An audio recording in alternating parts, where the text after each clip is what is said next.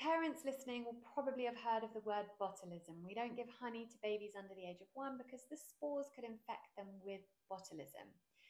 Guess what Botox is? Now, this bacteria, Clostridium botulinum, also grows where meat isn't stored correctly.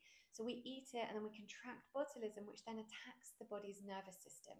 Now, Botox is basically just the brand name for basically this toxic poison.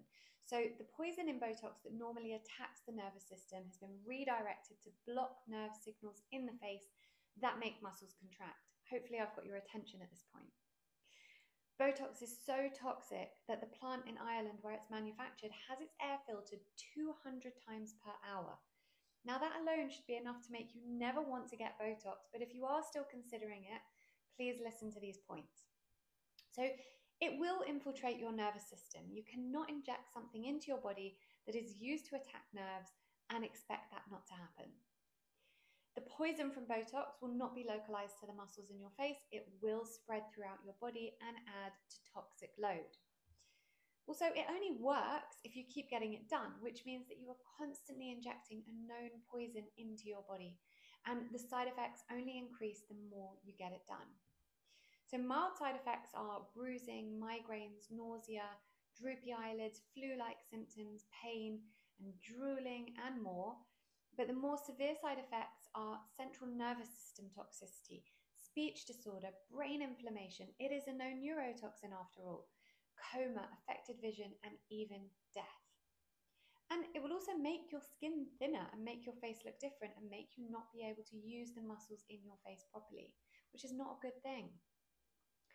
I'd like to take a moment to remind you all that opium was used to treat teething in babies.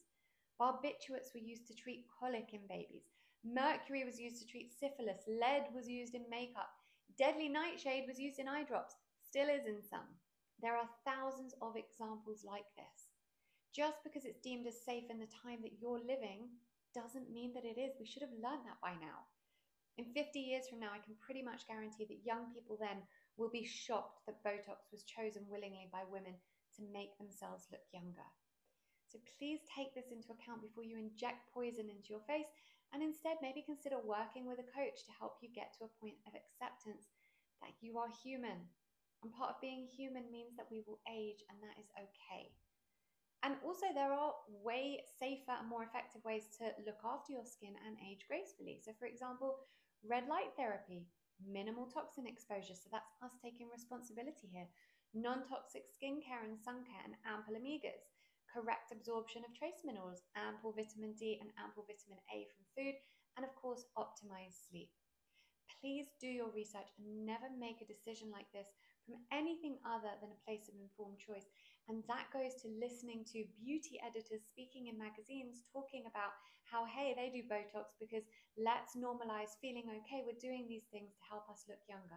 Let's not normalize using a toxin, a poison, to help make us look like anything other than what we are.